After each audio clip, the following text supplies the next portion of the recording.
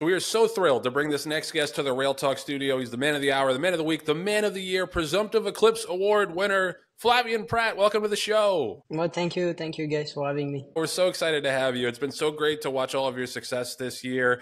And, you know, I know you don't want to get ahead of yourself, but you are most likely to win your first Eclipse Award this year. You know, being a jockey is the kind of pursuit where there's always the next thing. I feel like it's very hard to like sit in some celebration and some appreciation. But can you, if you are lucky enough to be up on that stage, just give us a little preview of what you might say about how much this would mean to you.